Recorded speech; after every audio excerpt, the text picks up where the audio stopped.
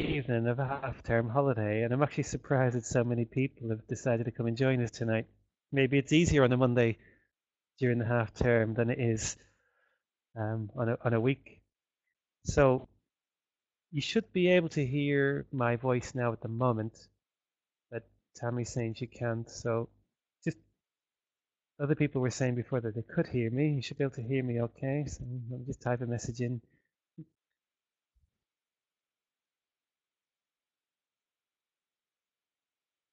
Yeah, so some people can hear me. So just check your speakers, Tammy. Now, I've got an agenda for tonight's meeting, and what I'm going to do now is I'm just going to pop that on our screen so we can see what that looks like. Now, I've been using this particular platform for doing these webinars. This is probably about the 10th or 12th one I've done using this, and I'm still just getting used to it. So I'm finding, to begin with, it's easier for me if I talk through things and then watch the chat. So there's like a little chat window that you should be able to access and type messages into. And I've got two screens. I've got my laptop, which has got a webcam on, which I'm looking at now, and then I have another screen over here on my right where I can read what's going on in the chat. So you should now be able to see what I've got on my desktop, which is a document that looks like this. And I've shared a link to this document. It's there at the very top. Just highlighting it now. It's there. It says tinyurl.com/teachcomputingwebinar. So my name is Alan O'Donoghue. I teach computing at Our Ladies Catholic High School in Preston. I'm actually in the school building at the moment. I'm probably the only, well, I am. I can see I'm the only person in school.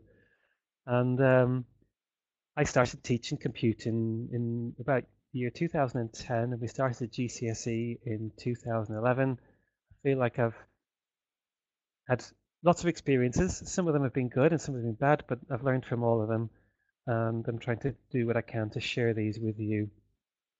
I have an agenda for tonight, so from now till 6:30, there's a couple of things I'm going to mention, and I'll come to Twitter hashtags and Facebook groups in just a moment. The Computing at School notifications. I was at a meeting the other day where some people were saying that they were struggling to make them work for them, so I'm going to show you a few tips that you might not know about. I want to mention some more about Jam-Packed, which is a project that I've recently received funding on, and then something practical that I've tried lots of times to engage and inspire the learners that I'm working with, and I'm hoping it's something that you can try yourself.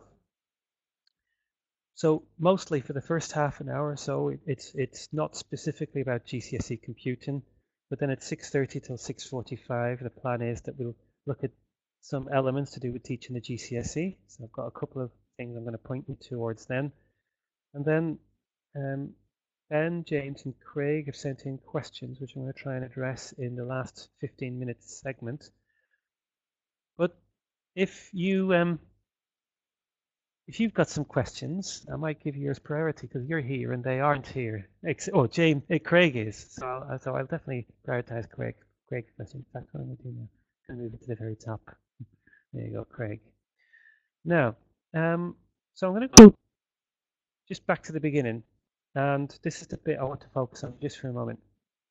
So I know that Twitter isn't everybody's particular cup of tea, but I love using Twitter. I mean, I do find it's quite addictive. There's a few jokes to go around with that. I went to the doctor today and I told him that I'm on Twitter all the time and I can't stop. And he said, "Don't worry, it's perfectly tweetable." But and I said, "No, honestly, I can't stop using it all the time." He said, "I'm sorry, I don't follow you." I thought, "Oh no, that's Facebook, isn't it?" Oh no, that is Twitter. But anyway, back to the serious stuff. Um, if you're not already using Twitter, there are a load of little discussions and little nuggets of information that you can find when you're on there. And one thing that people use when they're on Twitter, and you don't actually have to have a Twitter account to use these, is these hashtags. And there's 5 different ones, 1, 2, 3, 4, 5, that I've been following quite a lot over the last few days or so. So I just want to tell you a little bit about them, and then some of them are blue. We've got links, and some of them I haven't finished quite yet. But Comp Ed UK, so That's a hashtag, which I'm going to click on now. That's Andy Colley, who's a teacher up in Manchester, computing teacher. He suggested the other day that, well, we all try and use this hashtag. But what happens is the hashtag is a way of unifying and bringing lots of discussions together. And um, what I hope that you understand and realize is that there's thousands of teachers out there who are discovering lots of great strategies and processes and things that they can do with their classes, and some of them are using this Comped UK hashtag to share them. So there, I just mentioned Andy Colley a moment ago, and what he's found some article online about security, and he thinks it's relevant to school in some way, so he's put this on here. So Comped UK is meant to stand for Computing Education in the UK, and here we can see Mark Scott. He's written a blog post about his GCSE computing class. So I would come back and visit that from time to time, and you can see some people have tweeted photographs with certain links to it. William Lau, I've met William in London. He found a podcast that links back to that document that I was just referring to a moment ago. Another one was MozFest. So I'm not really sure if you know what MozFest is, but MozFest is a big festival that's just happened Saturday, Sunday in London, and unfortunately I couldn't get there this year, but I went last year, and I took my two children with me, and they were really upset as well that they couldn't go this year. But it's just fantastic. It's at Ravensbourne College, and it's right next to the O2 Arena in London, in Greenwich. And there's 9 floors altogether, and there's lots of different things for lots of different people all to take part in. And I found last year I came over with loads of different ideas. So that, like, for example, something I'm going to mention now is Twine is a tool that I've been using to help children write their own interactive adventures. I'll add a link later to that. And it's something that we're taking on our jam-packed roadshow. And it was just getting to meet educators from all over the world. And it wasn't free. I think it cost me about £40 last year to go to actually be there, and they provide food and you get vouchers for drink and all sorts of stuff. But why am I telling you afterwards? Well, because if you click on it now, you'll still see lots of people are tweeting pictures of what went on, but you'll find links to resources that people have been sharing and activities that they've been working on. So by all means, later on, go and look up the MozFest hashtag. Like here, for example. So Ben wasn't at MozFest, but there was some discussion about the Firefox operating system being developed for Raspberry Pi. So you go there, you click on that, and now straight away we're into some resources that have been shared online. A wiki all about the Firefox OS on the Raspberry Pi. So the thing I found about the hashtags was I couldn't be at MozFest, and there was a couple of other things I wanted to be at and I couldn't. But it makes me feel like I can still get those access to those little nuggets of gold, the resources and things that people are sharing online, ideas for activities. And if you do use Twitter, it means you get to make new friends as well at the same time. You might be able to spot one of your friends in that photograph there. So that's pretty much wrapped it up for hashtags, but I'll just tell you what these other things were. So Hack Manchester, this was an event that was taking place at the Museum of Science and Industry in Manchester. It's this week, it's the Manchester Science Festival, and there was about 200 or 300 software developers, hackers, geeks, all working together, and you get to, if you look at that hashtag, you get to see the kind of things that they were working on. The Manchester Science Festival. So I did actually get to go down and visit on Saturday, and there was lots of different things, a lot of it relevant to what we're teaching. So they had a 3D exhibition, 3D printing exhibition, so you can see lots of examples. There was a bicycle there that the frame had been 3D printed, and what else? They had robots and uh, just so much stuff going on. In fact, on Wednesday this week, there's a Raspberry Pi robot type of programming session that you can sign up for. And these last two hashtags, it's like I feel like I'm reading the news, telling you some things that are going on at the moment. So the Google Teacher Academy, so it's GTA UK, and that's taking place today and tomorrow in London. But again, I've been following that hashtag. And it's just an interesting way of keeping abreast of what's going on. And then the other one um, is Picademy. So there's a bunch of about 20 teachers. They're probably having a meal somewhere right now in Cambridge. They've spent all day learning how to. They've had a physical computing workshop with Clive Beale from the Raspberry Pi Foundation.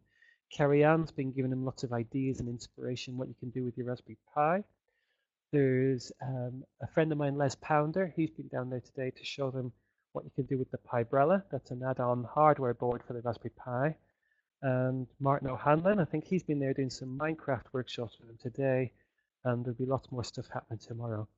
But lots of these people, because they're quite active on Twitter, they'll be sharing and tweeting links to resources that you can then make use of yourself. Now, I've never really been a fan of Facebook. I'm not quite sure. I found this idea that people say that Twitter, like Facebook is for the people that you went to school with, and Twitter is for the people that you wished you went to school with. I've just never really bought into the whole Facebook thing. But there are some discussion groups on Facebook, which I'm going to add links into. I can't do, because I'm actually in school now, I'm not allowed to use Facebook in school, so I can't add them in, but I will add them in later on. But there's been some discussions on Facebook around some of the GCSE computing tasks. Some of it's got a little bit close to the kind of thing that you're allowed to discuss. And it's another way that you can discuss with people, share ideas and resources for what you're doing. Now, all of this links into the next thing I want to talk about, which is the Computing at School notifications. Now, when I mention Computing at School to some people at some of the hub meetings, some of them go, "Oh my goodness, yeah, like I get an email every day. It's just got stacks of stuff, and there just isn't enough time in a day to be able to go through and read all of them." And so what I'm going to do now, I'm going to do a little demonstration of what you can do to tailor this to make it work for you so you can get the best from the Computing at School forum and resources and community. I'm just going to pause for a moment just to say, you still hear me okay and everything? Just type a smiley face or a comment or something into the chat so I can just see that's fine. Okay. So of course, I'm assuming that you're all members of Computing at School. And if you're not, you really, really should be, because, well, there's lots of people like yourself out there offering and sharing resources and ideas.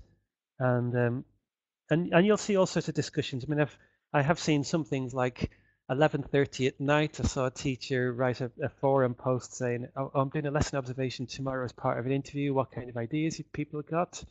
And I mean, I thought, gosh, would you really do that the night before an interview? But then the next morning, there was about 10, 15 different ideas that CAS members had responded to, giving advice. One of the pieces of advice was, don't go on the internet the night before looking for ideas. But anyway, now when you're logged into the Computing at School community, you should be able to see your name over here, and when you click on that, that takes you to your profile page. Now it's worth updating that from time to time, because it may be that you're now working in a different school, or you want to put an email address on there to allow people to get in touch with you, and any kind of roles and responsibilities that you're involved with. And you can also write a little bit of a biography about yourself to allow people to find out a little bit more about you. Or that might be not your thing and you might want to keep it very private. But the reason why we're here now is I want to show you how you can manage the notifications to suit your needs. So next to your name, you should be able to see a little button that says Edit. And then once you scroll into there, you've got all these details about yourself, which you could now, if you want, remove or change some of them. But over here on the right-hand side is the bit I want to direct you to. So we've got the sections that you can opt in or opt out of. So you can change your settings on there. But you can also decide how often you want to actually receive emails from CAS. So I've got it on once a day, and I get an email that comes through, I think it's about 1 in the morning. So that it's one of the first things I see of the day. However, that's for most people is not enough just to change that. I mean, do you really want to know that the new members joining all the time? Do you want to really know that people are commenting on resources? You might find that's helpful or useful. But this, and also remember, if you do actually make any changes, there's a bit at the bottom where you need to click Save, and then it will reflect those changes. But the thing I would really wanted to show you is, if you click on here, it says the main discussions page. There's a feature within there where you can opt in to certain types of discussions, and it's here where it says Edit Subscriptions.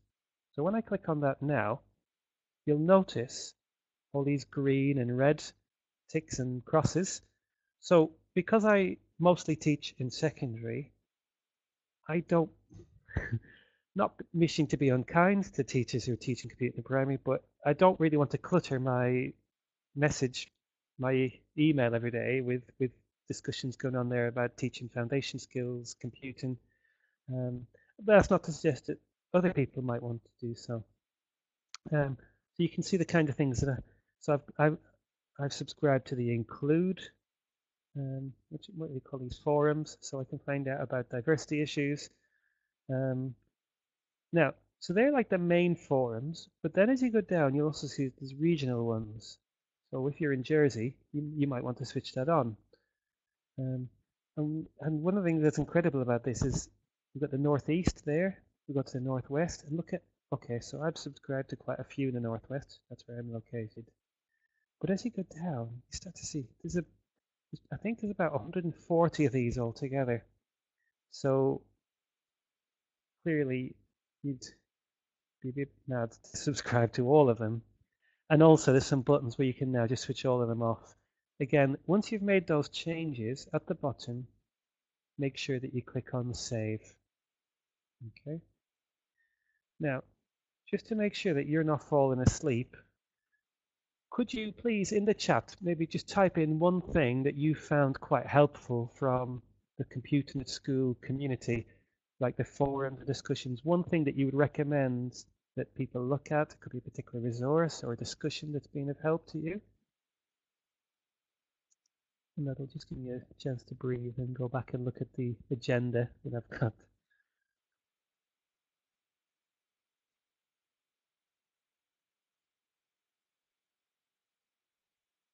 Yeah, so Tony's saying discussion about GCSE coursework. Now, this to me has seemed to be one of the most active things I've been watching at the moment.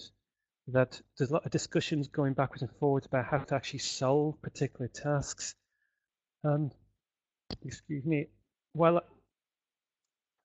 there's two ways of looking at it. There are teachers who are saying, come on, somebody, please tell me, how do I solve this problem? And then there's others saying, well, I'm thinking about solving it this way or the other. So as far as teaching the GCSE, it's been really, really helpful. I also noticed there's been a couple of times in response to things that have been going on where people have been asking and making inquiries like who's teaching the AQA, computer science, who's teaching WJEC, and that's a useful way of connecting. Clearly the OCR computing GCSE is definitely one of the most popular ones. But if you, for whatever reason, have decided not to teach that one, you would want to know who's teaching the one that I've chosen. So it's a useful way of connecting with people on there. And of course, resources. There's loads and loads of resources, and also people commenting and evaluating resources. Now, I said that between now and past, there was two other things I wanted to discuss. One of them is Jam-Packed. I just want to give you a little brief introduction to what that is, and then we're going to try some hands-on and get you involved in a text-based programming assignment. So for about, I don't know, 3 years or so, I've been organizing events and activities with different names, and I find people say to me often, well, why bother doing these things? I just find that the curriculum that we teach, even though we've got this new computing curriculum, the way that we teach in school, I find there's a lot of constraints and limits that we have to try and operate within. And, I've had children in year 7 who are wanting to, work on things that are more challenging and demanding than my year 11s are. And then there's other people who are not interested at all. And I want to try and generate and inspire and engage their enthusiasm a little bit. So I've started running a program of events outside school. So one of them was called Hack the Future, another one was called Raspberry Jam, and the thing I joke about the jam was the jam spread very quickly because other people then liked that model, and we now have jams all over the world. And there was another one that we tried as well that works really well. It's the family hack jam. That's where families come in after school, like perhaps on a Friday evening, and they work together in teams, a bit like the Hack Manchester hackathon that I was talking about earlier. And now, one of my dreams or ambitions always was to try and roll that out and make it available and accessible to more communities. So I was really pleased to find out after writing lots of grant applications during the summer that the DFE, Department for Education, and the Raspberry Pi Foundation and RM Education have all agreed to fund a program which is going to last for 18 months. Now, because I live in the north of England, just north, I'm about an hour north of Manchester, we're trying to focus our efforts and activities within that area around there, just to do with the practicalities of transporting Raspberry Pis and screens and laptops and things around. So we're focusing our efforts on an area from round about the middle of England, so the Midlands, Leicestershire, Lincolnshire, mid-North Wales, right up to the sort of the southern reaches of Scotland, and then between the east and west coasts. But in particular, we're trying to focus on schools where there's children there that either computing doesn't exist in their school curriculum, or there's no opportunities for them to access any kind of computing events or activities. And it may actually be that because it's an area where there's a lot of social deprivation, it's not very easy for them to to travel into Manchester or Altrincham and take part in like a coder dojo or a code club. So we're trying to go out into the areas that we feel need us the most. Now, I've got a link to some of the events that you can have a look at that we've already got listed online. So Yorkshire definitely is within our catchment area. Like for example, we've got some events coming up in Hull, 21st of November, 22nd of November, and then Eccles in Manchester, the 28th and 29th of November. And I'm really hoping that very, very soon we'll have a website. I've been having chats with the web developers today, but there'll be a website on there which will have video footage, the resources that we're going to be using. So I'm having to write a whole lot of activities for workshops, and we'll be sharing it all through the website. Now, if it sounds like the kind of thing that you might be interested in having at your school, maybe your next step might be to try and come along to one of these activity events that we're having. So some of them take place on a school day, like Hack to the Future, while others take place on a Saturday. And then the Hack Jams, they take place on a Friday evening. I won't do this now, but if you were to click on some of those links later on, you can read descriptions about what's actually going to be happening at those places.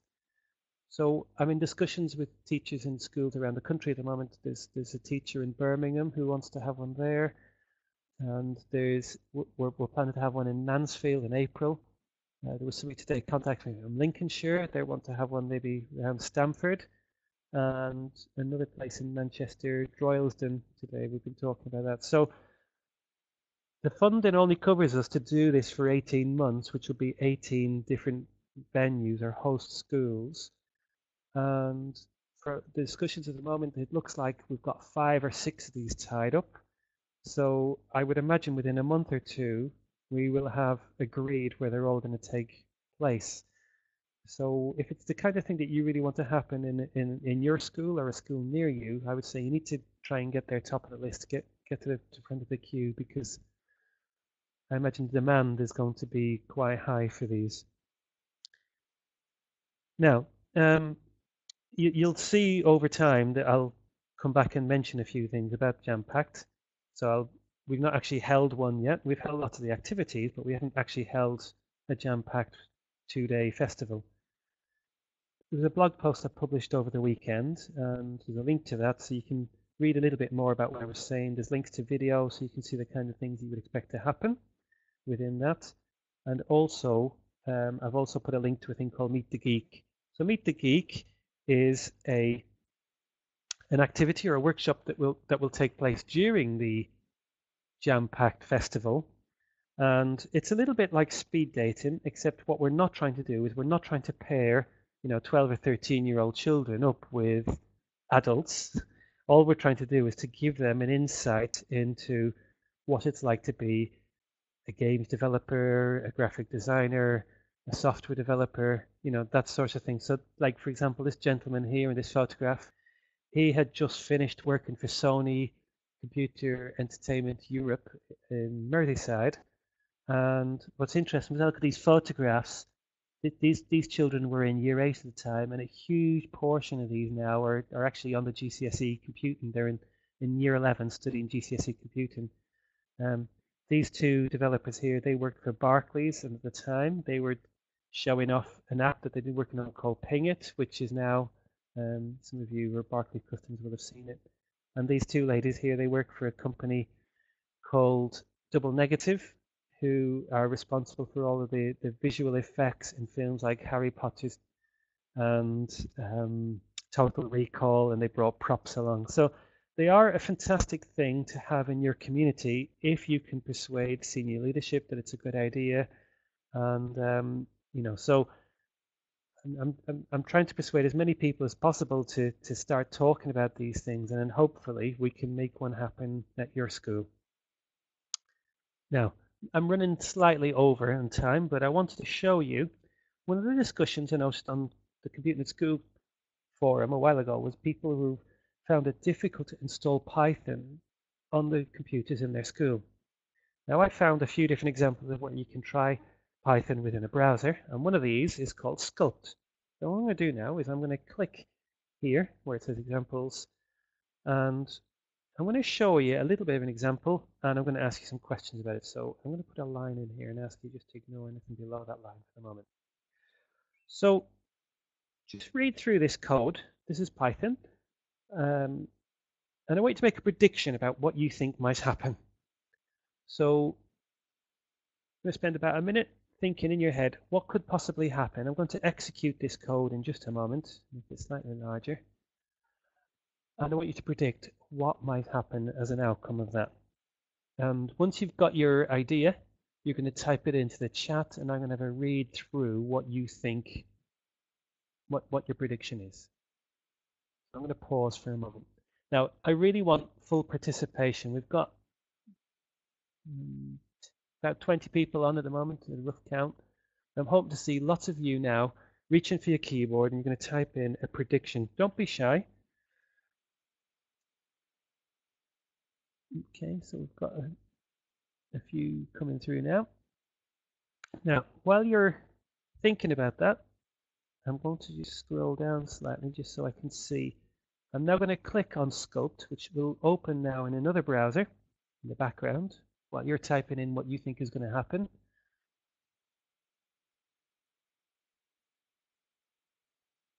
Okay. Now, just to give you a few clues that are going on. So there is a turtle module within Python.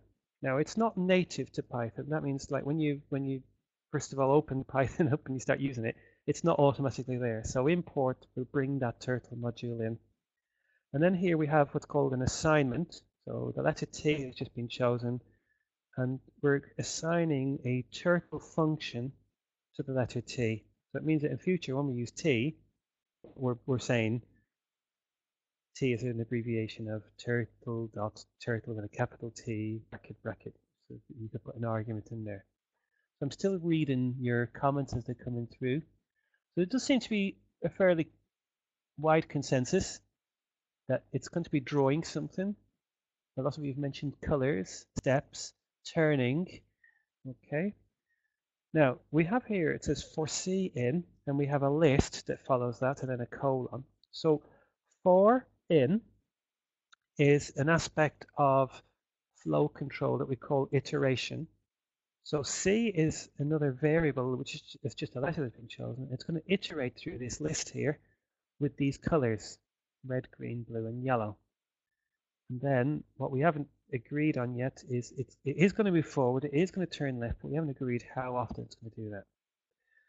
Now, you might notice that this code is in It's actually in a Word document, sorry, a word processed document, which is my Google Documents that I'm using. It means I can type things in now and share them with you, and it dynamically updates that.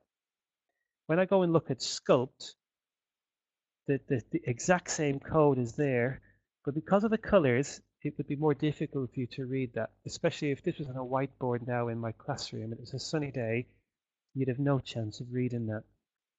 So what I will do in a moment is I'm going to click on the Run button, and then there's a window below where it's going to output the outcome of this here. So I'm going to scroll down slightly and click on the Run button, and we're going to test out your predictions.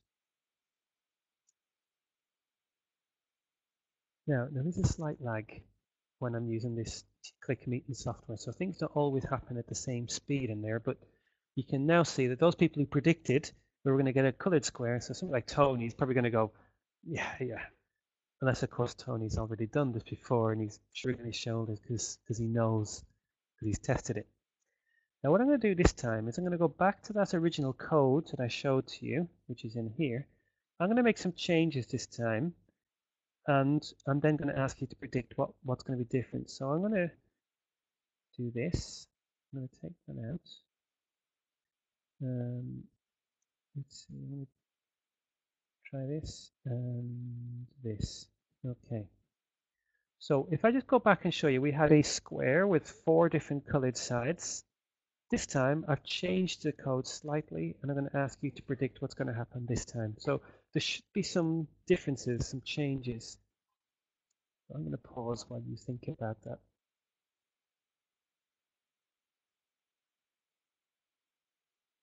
So I expect that you're typing a message into the chat now where you're predicting what's going to happen next.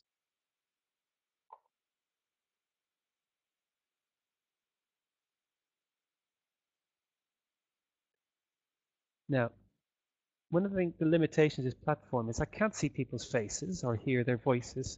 So I would imagine that when Linda Owen said smaller square, she probably would have said smaller square. Well, I'm not really sure. And as a teacher in the classroom, I'd probably go for that one to begin with, and I'd be discussing it with Linda, saying, "Oh, so why would you say a square? Because we had a square before. Would this still be a square?" And what do we know about squares? We know that squares have got 4 sides, 4 equal sides. And why did it iterate before round? Why did it do it 4 times? Why did it not do it twice or once or 5 times? Notice I haven't given the solution out straight away. We're just having a discussion going on. Now, as we look through the chat, a few people have mentioned triangle, and I might say, Mike, you said a triangle, but you kind of shrugged a little bit when you said it. I don't think you're Australian, but when you said it, you went a triangle. Now that, and your voice went up at the end, which suggested that you were asking me a question. Why would you be asking whether it was a triangle? Oh, perhaps because you're not absolutely certain. So, and I might then say, Craig, you also said a triangle. Why? And Craig then might say to me in the classroom and say, well, sir, before when we did it, it had 4 different colors in it. This time, it's just got 3 colors. Okay, they're not all different, but it's 3. So maybe this time it's going to be a 3-sided shape. And straight away, when I think of 3-sided shape, I think of triangle.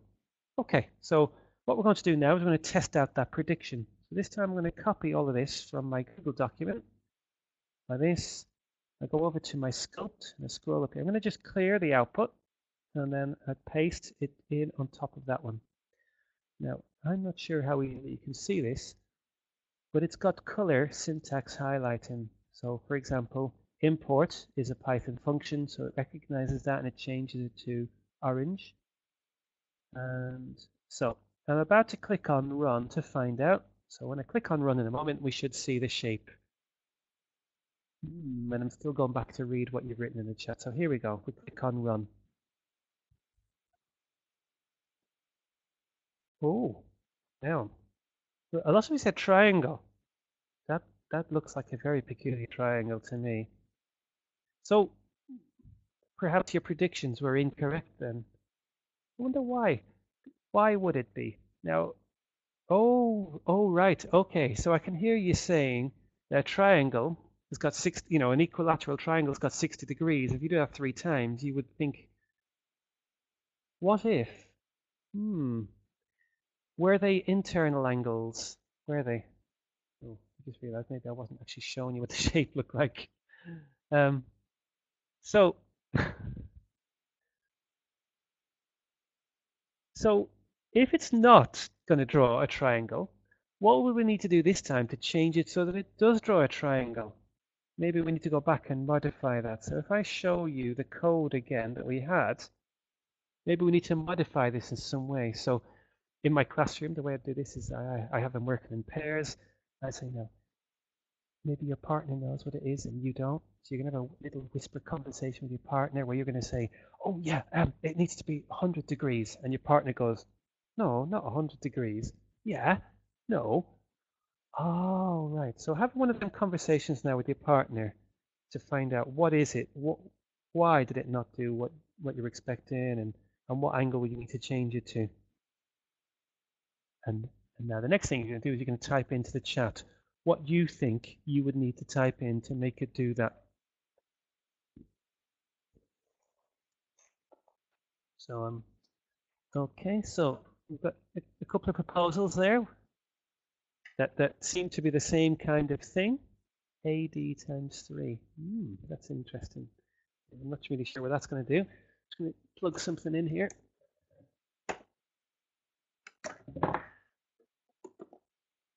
Now, prediction is something that I try to use quite a lot in my teaching now because I found that whenever I started teaching computing, I probably didn't have the right idea. I started off by telling children, well, look, if you do this and you do this, this is what you get. And what I got was, so what? Triangles, squares, so what? But I actually found with prediction, I don't know, it just feels that little bit more engaging when you say to me, now, for example, what I'm going to do now is I'm going to hide it. And what I need to do is I need to hide my sharing for a minute. And now that you can't see what I've done, I'm going to go and make some changes to my code. It may be that as I'm making the changes, I might accidentally put in a syntax error that you might spot straight away, or maybe you won't spot it straight away. It might take you a moment to see.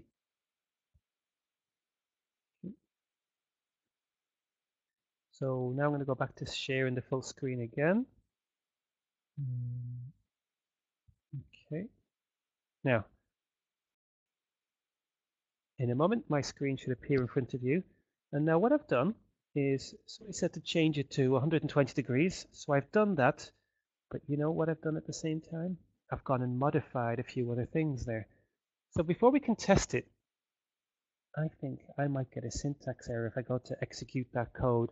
So could you just have a discussion with your partner? Okay, clearly you can't have a discussion with your partner because your partner is not sat next to you. But imagine you're now in discussion with your partner where your partner's saying to you, oh yeah, I've spotted a mistake on line 2. What, line 2? Line 2's blank, there's nothing on. Look, line 2's blank. Oh, sorry, I mean 3 or 1. So what you're going to do is you're going to type in the chat, can you spot any syntax errors in my code? Anything that might cause it some problems now? Now, while you're thinking about it, I'm just going to reduce this number here slightly. So that if it does draw a little triangle on the screen, we should be able to see all of it. Have you gone to sleep? Come on, you should be now typing in the chat. What have I done? I've just gone in and sabotaged my code so that now it may not work exactly the same. So Craig's come up with 2 errors that he spotted, and he seems to agree with Carol and Sue. So we've got an agreement there.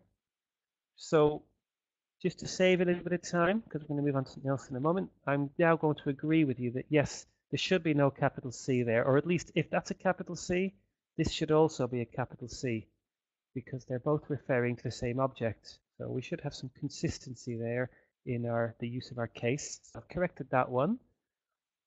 Gray, well, you see, if you're American, and I think the person who created the turtle module may have been American, that's how they spell gray in America.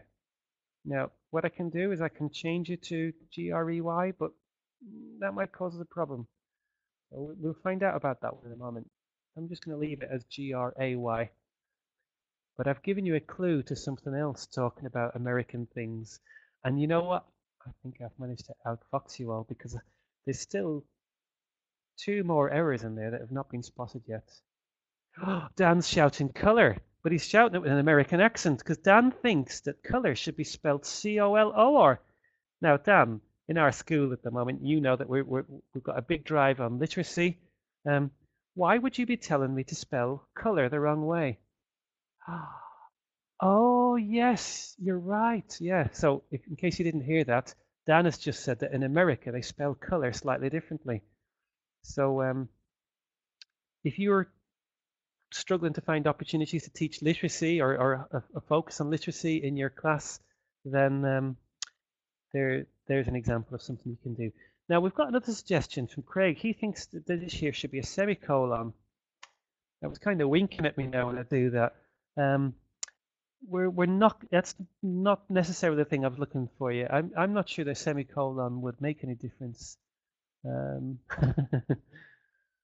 Okay, but the other thing that I've done it is to do with the capitalization, and you know what? I think I've won because nobody spotted it. So the issue was up here, I gave it a capital T. Now, without correcting that, I'm going to copy all of this. I'm going to paste it into Sculpt just to see what happens. So I'm going to clear my output, and I'm going to select everything within that window and paste my code just there on top. And now what I'm going to do is I'm going to tell it to run. Oh dear, wah, wah, wah, wah. There is no object or no module, sorry, called turtle. So now I'm going to modify that to a lowercase t. And now I'm going to clear the output and run again. So you all thought you were really clever. You could spot my errors. And look, we have an equilateral triangle. And look, we also have a gray line. Gray spelt G-R-A-Y. What would happen if I change it to E-Y? Oh, it's a certain color and it hasn't changed. Here, let's try it. So all I've done is I've just cleared the output and I'm going to click run in a moment. So could you please type into the chat, now I've spelled grey the UK British way, not the American way, which is G-R-A-Y. Tell me your prediction. What do you think is going to happen now that we've corrected it? Or incorrected it? I'll pause for a moment. Tammy thinks it accepts both of them. I wonder why Tammy would say that. Maybe Tammy has used this before. Blank where grey should be. Ooh, I like all these different answers that you're coming up with. And this is the kind of thing that goes on in my classroom when we're discussing it. So you can see, and so another, I don't use the wah teaching strategy, but one of the things I do use is I use the suspense. So what I'm going to do now is I'm going to move my mouse over where it says run. And you know what, before I do that, what I might do in my classroom is I might say, right, all those people who think we're going to get a grey line, hands up. Okay, so there's 30 people in the classroom. We've got about 12 who put their hand up. I am, by the way, in an empty classroom here in school, just in case you didn't know. And so that means the other 18 people in the class think that we're not going to get a grey line. You think we're going to get something different. So Dan Gardner, because there's lots of Dans in this classroom. Dan Gardner, you put your, what do you think you're going to get? You think we're going to get a black line? Okay, right, not really sure about that one, Dan. And Melissa, what do you think? You think we're going to get a syntax error? Why would he get a syntax error? Because it doesn't recognize that. Okay, right. Hands up if you agree with Dan. No, you already said you thought we agree. Okay, so this is the kind of thing we do where we like probe and test with each other. So we've now got everybody in the class is in one of 3 camps. They either think we're going to get no line, a syntax error, or a grey line. So I'm about to click on the run button now. I wonder how long we can pause and wait for, because I haven't actually clicked the run button yet. But I hope in some way that you're kind of, come on, I want to know if I'm right. A little bit like when you're in a pub quiz and there's a bit of disagreement over whether it was Brian Ferry or Frankie Valli who sang in the Four Seasons. And you go, no, it definitely was Frankie Valli. No, I'm sure it was Brian Ferry. So I'm about to click on the run button now to find out what happens. but I haven't clicked on it yet because I'm just pausing. Okay, I've got people in the chat saying, do it, do it. So here we go. Scroll down. Oh, look, Tammy, you can go and punch the air because we've still got a grey line. Now, I've never actually done this before, so Tammy, I have to take my hat off to you and say, well done. It did actually accept both. Now I wonder if I was to change color to the English version of color, would it accept that? Ooh, oh, I wonder. Right, let's do this quickly because I'm kind. I want to know this myself now. So I've changed color now in here to COLOUR. I know it's going to be hard for you to read that. The way that that would look is it would look like this here. So it's got a U and it doesn't have that uppercase T up there. So come on, everybody, just go for it. It's either going to accept it or it's not going to accept it. So you're going to type in like, yes, it will definitely accept it, or no, it won't. So Simon, you're confident it's going to accept the UK spelling of colour. Carol, you're going against the flow. So Carol, you might be the only one who gets it right, or the only one who gets it wrong. So I've cleared the output. We've got colour spelled COLOUR, and we click run. Oh, Carol, look at that. Go on, run around the room and do a lap of honour. Turtle has no attribute called colour, so it does only accept the American one. Now, isn't that interesting? It accepts both spellings of grey, but only one spelling of colour. I'm starting to get a little bit geeky on this. I just wondered if we just typed in anything like GY, what would happen? I'm just going to test that myself just to see. So, interesting. So this time I typed in GY as a color, and it didn't. I don't know what GY is, but we've got 2 red lines and 1 blue line. Right. Now I'm hoping that's some kind of activity that you think you might try with a class. Craig was on here earlier, and Craig was saying, he's looking for ideas, things he can do in his new job. So anyway, so all of the resources that you need for that now are linked into that document that we were using. And that was supposed to just take us half an hour, that bit. Now, so you can see I've run over slightly. So as I'm about to move on to the next segment, what I'd love you to do now is, if you think that would be useful, that activity that I've just shown you to use with a class, if you could type something in the chat, say, yeah, although I'm on half-term holiday this week, I've got my year 9s on the Monday morning, the first lesson back, I'm going to try that with them. That's what I'm hoping you can type something like that into the chat. Bear in mind, everything that we're doing at the moment, you've now got the license to try these with the class. If you just watch this webinar thing and you never actually use any of these, a lot of them are just going to go in one ear or one eye or whatever and then out the other.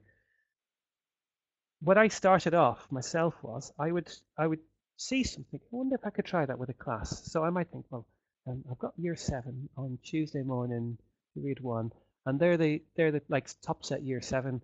I think I'll try it with them first of all, because if it doesn't quite work out, at least I know what I've got to do differently the next time I try it with my year 9s or whatever. So I would really, really encourage you to try and experiment things with your classes. So, so Carol, predict and probe. So I mentioned that, I think, in last week's webinar that I did. Last week I was at a school in Altrincham and I was doing my SLE core training, and I was watching a maths class, and I noticed they were doing some things similar to what I was doing in my computing class, but they had a name for it. They called it, they had a name for it which I've forgotten. So they had, I think, 5 steps. They were saying pause. Sorry, the first one was pose. So you pose a question to the class, then you pause to let them think about what their answer might be, and then I think their next one was to probe. I'm going to have to look back at my notes. It's in there somewhere where I discussed them. Webinar 2. It's in there somewhere. Oh gosh, I've forgotten where I put it. But partner, that was another one, discuss it with your partner and then to share it with the class. But one of the things I've tried to do a few times is I try to unsettle people a little bit because I want to know how secure their understanding is. So like, for example, pounce and bounce. Yes, yes. They were the ones, pause, bounce, and pounce. And they attributed those to Dylan Williams. They'd heard it. But I've added a few others in. So we had pose, pause, pounce, and bounce. That's exactly it. But the other ones I was saying was probe. So the probe is the. So Tammy, you think we're going to get a square? Why would you say that? And then the other one I've done, which is the I don't know the name for it. It was when I was a bit more focused on it. I would actually try to destabilize people with their correct answers. So like Dan Gardner teaches computing, he should really know that this is going to do it.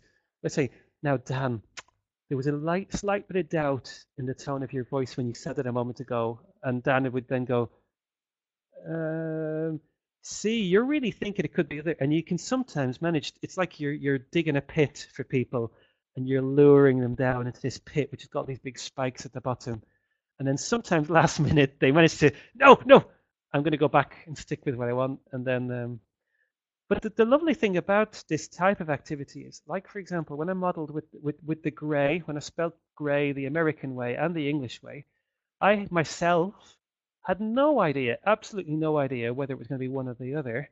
And it may have seemed like I was acting it, but I wasn't. I literally did not know what was going to happen next.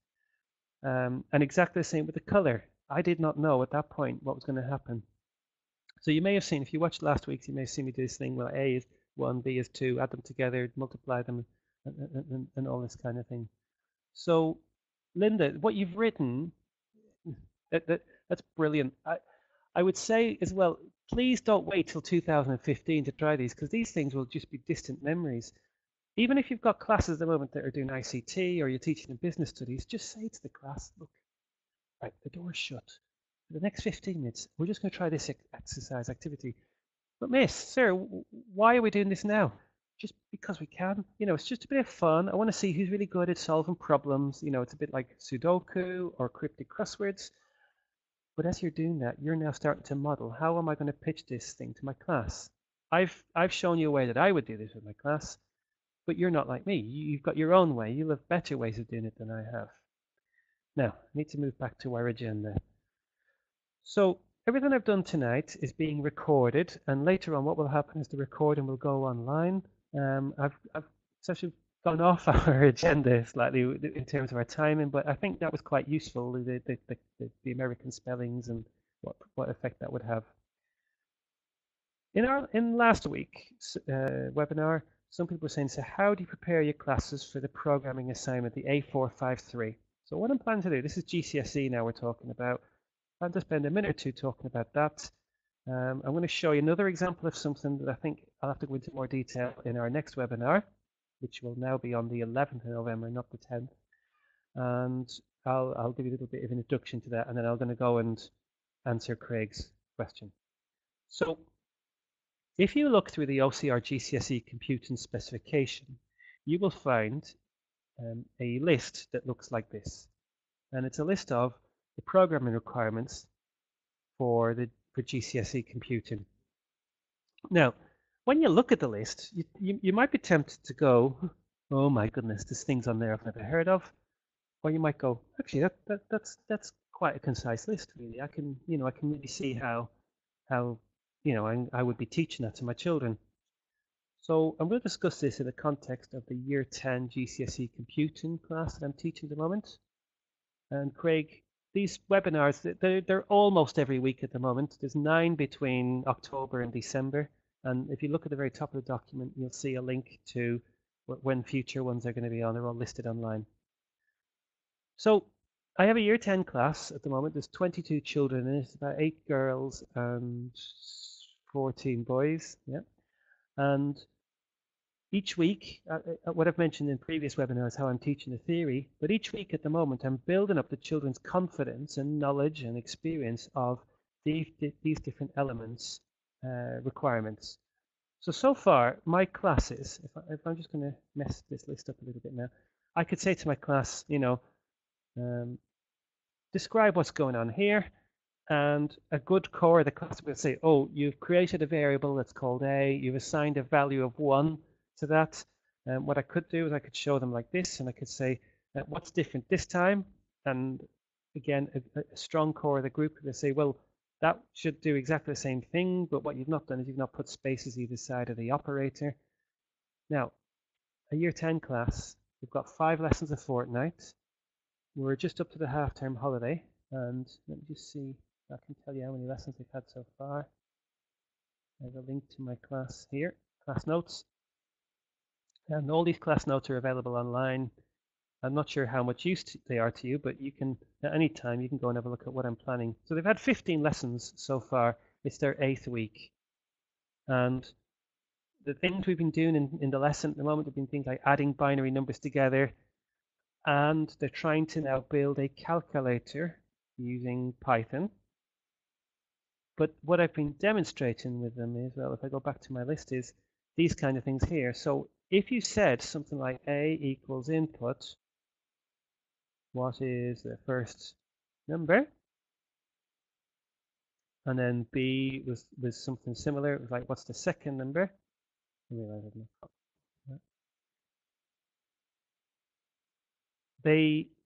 They're building a calculator that can, like, say, print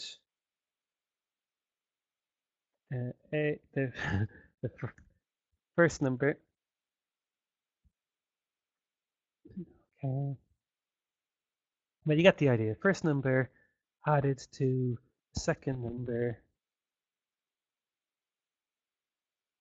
is equal to, and then they would try and do A plus B.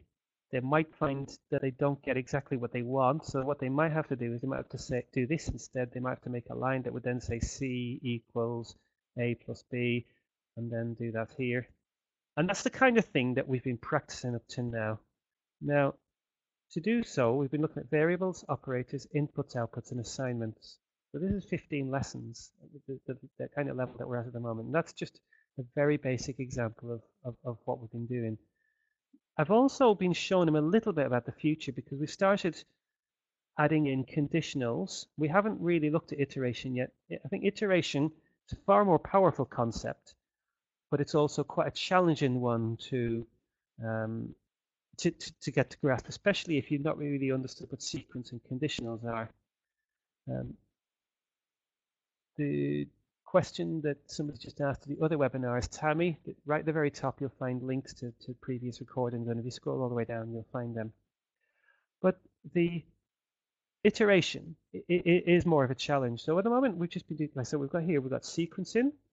And then the other thing we've started to do now is, like, what if the person said, so like, operator equals. Now, I haven't really given this a lot of thought, so I think I'm going to put some mistakes in. It's like, so it could be like, do you want to multiply, divide, add, or subtract? And then the user would answer in some way, like they might say multiply, divide, and then we're going to say, well, if operator equals add, and then we can say, and we can indent that and indent this, and then what would happen is it would then add C, B, and A together to make C, which is the, and you could have like answer, because A and B, to be honest, are not really good names for the variables in this case. But these are little things that we're looking at the moment. I mean, we've got something that works, and then we would talk about how can we modify it. How readable is it? Would we be better off calling A first number instead? You know, this kind of thing. So this is what I've been doing with my year 10s at the moment. The question was, how do you prepare your classes for 8.453, the programming assignment? And this is an example of after, what did I say, 15 lessons? Is that what I said before? Yeah, after 15 lessons, we're kind of at this level at the moment. We've also pretty much understood what sequence and condition. Well, I should say we're only just looking at conditionals, and then we're not up to any kind of loops at the moment. But after the half-term holiday, I'm going to ask them, could they have some kind of a feature where it would say, do you want to try it again? And it would then repeat it at the end. So that would add in things like count control loops. We've just been looking at loops ourselves in Sculpt. We had a list, and you could say looping through that list or we were iterating through that list. Basic string manipulation, we've hardly done any of this, and certainly we've not covered any of these elements here. Now, there is no way that I would consider starting A453 unless the children have had even a basic understanding in these kind of things here. Oh, D, data types. We've covered strings and integers. We just touched on real numbers and Boolean a little bit. So we were setting up a flag if something was true or false. We would do this. So my plan will be when we come back after the half-term holiday, I'm wondering about using the VOCR past tasks, the ones that are no longer live. So there's one to do the game encounter. We have to model a dice. And I think I'm actually going to use that in class with this and start building up to be able to complete that assignment in a much reduced time frame where I will give them some of the solutions to an extent. So like here's a flow chart and the missing gaps. That's a really simplistic example. Okay. Right. Okay, so we have some messages sound bad. So and pausing for a moment. So hello. Let me know when the sound is back on again, please. Okay. Okay. So this might just be temporary. Fingers crossed.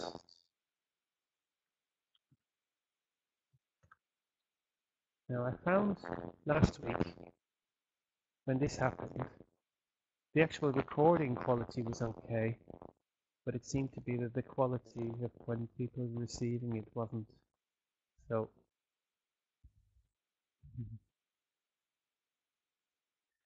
okay. As we're just slightly over. Okay, so we're just over time now. I'm thinking about picking this up next time. Yeah, so I'll just retract slightly. I'll just go back slightly to where I was, where I think the sound went, and then I'll get to a point of I'll answer one of those questions that we had, and then we'll wrap it up. Okay, so what I was saying just a moment ago before the sound went was each week in our lessons, we're having these little coding drills, little exercises. I call them coding dojos. And there's a massive emphasis on them collaborating and coding together.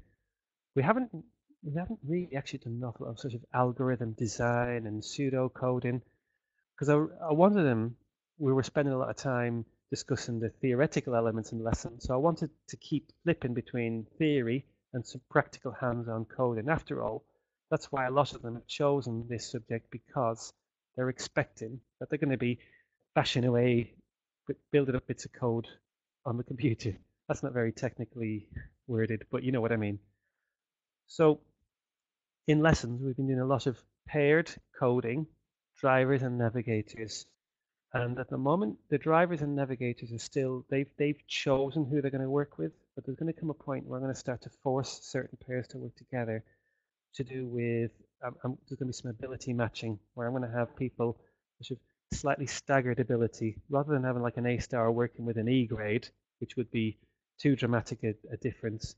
We'll have like the A star working with an A, the A working with a B, the B working with a C. So there's always just this slight shift. And one of the things I do in my devious ways is I skew the timing segment slightly as well. So when they're working in pairs and it seems like they've got an equal amount of time, actually the one who's slightly stronger always gets a little bit extra more time to do the navigation while the other person is doing the driving. Now I haven't really mentioned a lot about driving navigating tonight, but the basic pretext is the navigator almost sits there with their arms folded. Sometimes they gesticulate a lot, but they're not allowed to touch the keyboard and the mouse, while the driver is the one who's sat at the computer and they only do what the navigator tells them to. So what I was saying just a few moments ago when the sound started to go a little bit awry was I'm planning to start working on the A453 controlled assessment round about the February half term in 2015. But to build up to that, I'm considering giving them a past OCR computing assignment. It's either going to be the one about dog and cat ages, which is a specimen task. It's freely available online. Or I'm going to give them the game encounter one that has just recently been withdrawn, the withdrawn controlled assignment, which is all about a dice, simulating a dice, how many sizes the dice got, that kind of thing. Now, I'm just going to see what questions have come through, and then I'm going to wrap it up for tonight. There is another one of these it's going to be on the 11th of November. I haven't changed the date yet, but I can't now do it on the 10th of November, so I'm going to have to let everybody know it'll be on the 11th, Tuesday the 11th, 6 o'clock till 7. Tammy asks, A453, they've got 3 parts, the course 2 years. Do you expect to get all 3 sections of A453 done this year? So what I expect is the model that I've run lots of times before is we start A453 round about the February half term in year 10. So we've got the traditional 2-year GCSE, 5 hours a fortnight, 3 hours in week A, 2 hours in week B. And what I will do is we'll start going for real in after February half term, and that's when I'll try to plan to have them 20 hours for the assignment with just a few interruptions in between. And my year 11s I've got at the moment, they're just finishing off A453. They had a bit of a disjointed year last year. We had a different teacher in year 10, and most of them now are just come to the end of A453. Ideally, I would have liked to have started in this term A452. So now, I had a question earlier on, which I'm just going to jump straight to now. That was from Craig Walton. And Craig was looking for as much guidance as possible before January to start in the new school. So my advice, Craig, would be silence. Yeah. My advice would be to try and not do what sometimes happens when you're in a supermarket. You go shopping and you're starving, and you can smell the bread, and you see all this food around, and you end up just you're shopping with your stomach really instead of shopping with your head. Why am I using that analogy? Because again, if you go on the Computing at School community, there's just so much traffic going on there. People saying, "Oh, I use this and I use that." And I would say, Craig, the best thing you can really do at the moment is just to take one small thing, almost like a seed, and plant that seed and practice it lots and lots of times. Like for example, the thing I was showing you earlier, the exercise with Sculptor, Code Sculptor, sculpt.org. Just start using that with some classes now and build up on it. There are some things in there that you might not, if you're relatively new to computing, there'll be some things that you just do not understand yet, but you can break it lots. Like what happens if you remove them spaces there? Does that have any effect? Well, it makes it read differently. What happens if I take the spaces out here? Does that have an effect? You know, and start trying it with classes. If you look at Sculpt as well, when I was showing you earlier, what we didn't explore was this is just exercise 1 of 8 altogether. 8's a bit scary when you look at it.